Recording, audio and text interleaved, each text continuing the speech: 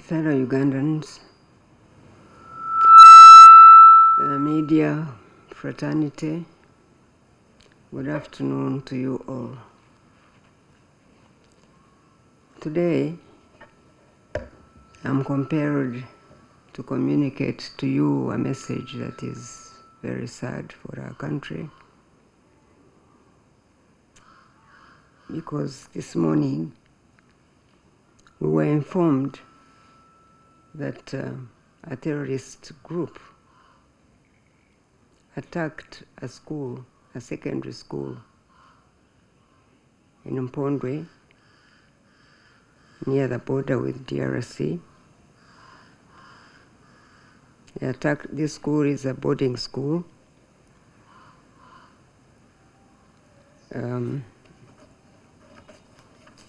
It is called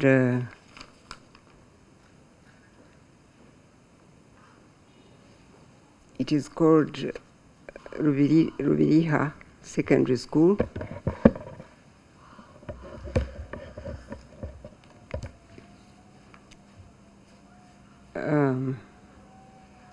It is in a parish called Nyabugando, and sometimes they call this Nyabugando Secondary School,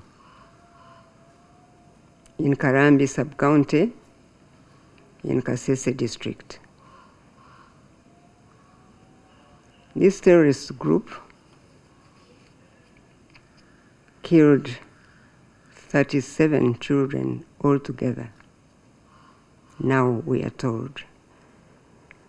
The information is still coming in, and it is still scanty, but that's the number we have. And apparently, they did not use guns to kill these children. There are two dormitories, the boys' dormitory and the girls' dormitory. The boys' dormitory had been locked. The boys locked the dormitory, their dormitory, and they were in the dormitory. So this terrorist group couldn't enter. So they threw in a bomb. They threw in a petrol bomb. So these children were burnt completely. Now, the girls, on the other hand, opened the door and tried to run out. And this evil group got them and killed them with pangas. They didn't shoot, they didn't, with the girls, they killed them with pangas. So, the 17 children who were burnt in the dormitory are not easily recognized. So, however, the bodies were taken to the mortuary. And then the 20 girls also were killed. Now we know that they were killed with pangas. This school is a private school. Apparently, it was built by an NGO led by somebody called Peter Hunter. This Peter Hunter is a Canadian. He works both in DRC and Uganda. So recently, apparently, his group sent in some auditors to this school, some auditors to audit the finance that they've been sending to the school. And the auditors spent some 2 days at that school, auditing the books of the school. And they finished on Thursday and left the school on Thursday, and the children were killed on Friday. That's not to say that we relate these auditors being there, but those are the facts we have. There is also another point that came up, that this school has been there has been groups in Kasese who wanted to take it over, but because the school was built by an NGO, there has been that conflict between those groups that wanted to take over the school and the NGO which actually built the school. So there was that background also. Those are facts that are not yet very clear, but that's the information that is coming in and that we have received so far. Now, I wanted to go this morning myself, to be there, to see and make some on-spot assessment to know exactly what really happened. But I was reminded that we are still in quarantine here, so I can't go. Therefore, I asked my colleague, Honorable Muyingo, who quickly flew to that area, to the school, with the permanent secretary for the Ministry of Education and the commissioner in charge of private schools, to get to the grassroots and really find out more information so that we can know exactly what happened.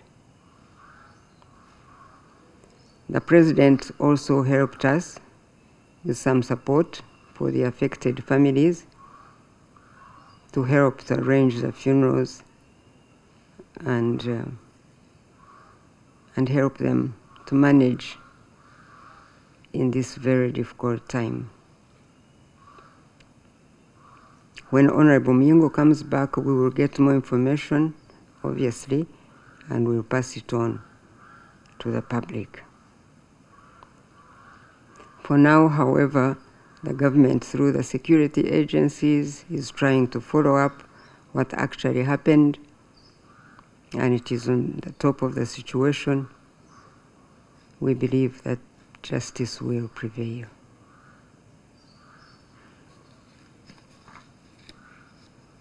So on behalf of the government of Uganda and the Ministry of Education and Sports, and my own behalf, I express our sincere condolences and deepest sympathies to the bereaved families, the students, the staff of this school on this terrible tragedy. And apparently, there is another school in the area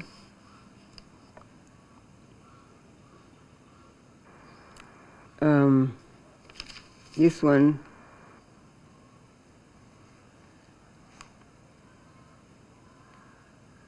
there is another school, a Baptist, another Nyabugando Baptist Secondary School in the area. It is a larger school, but that one is safe. Nothing happened to that one. And it shouldn't be confused with this other one. In this school, the one we are talking about, had 63 students only in the school. And now 37 have been killed. This other school, the Nyabugando Baptist Secondary School, was a larger school, and by God's grace it is safe. It had some 700 students, but it's safe. Nothing happened, so it shouldn't be mixed up with this other school that had the problem, Lhubiriha Secondary School.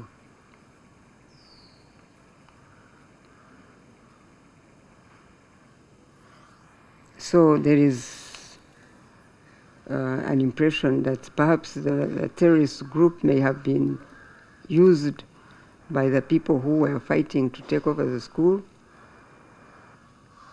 to do what they have done.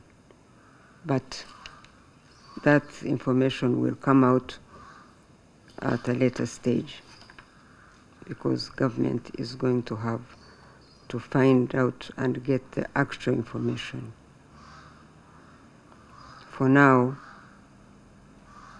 the government is in charge. The security agencies are trying to follow up and will get all the information.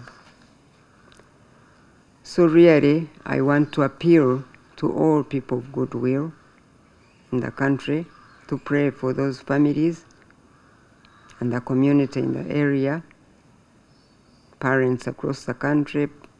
Please do not panic. Our children are safe, and they will remain safe. They are evil people, and they are trying to harm our children, but they will not manage always.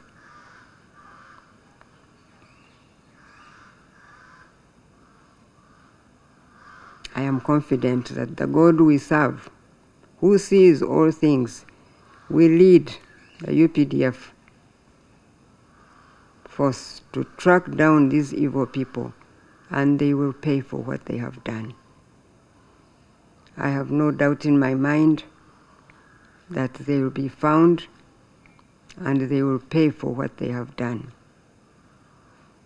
But for now, I appeal to all of us to stay calm and to hold our hands together, and pray for this community in Kasese District, so that God can empower them to go through this very difficult time. And it is a difficult time for all of us as Ugandans, but God is not dead, and He will lead our defense forces, and they will track down these evil people, and they will pay for what they have done. So I thought that this was urgent to inform the country so that they don't get confused with the messages that may not be similar, that may come through different media houses. I want to thank you, and God bless Uganda.